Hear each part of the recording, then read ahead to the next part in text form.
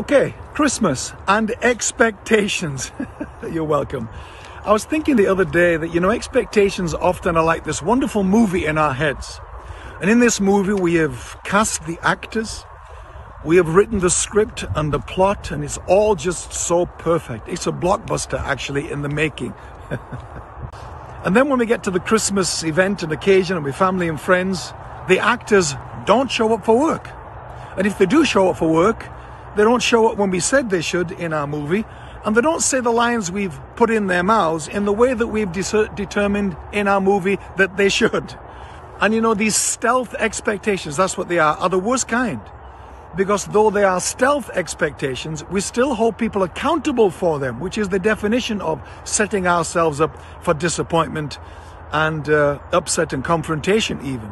So, my advice for you at Christmas is dial down the expectations, get rid of the blockbuster movie in your head, and get a cheaper version, and you might have a better outcome, because to expect less is to finish up being pleasantly surprised, isn't it? To expect too much is to finish up inevitably managing disappointments and discouragements. We are not responsible for the movie in your head, and others aren't for the movie in your head. So maybe you can get rid of the movie, get a reality check. Maybe that'll help you have a better experience at Christmas. Love you guys. Talk to you soon. Cheers.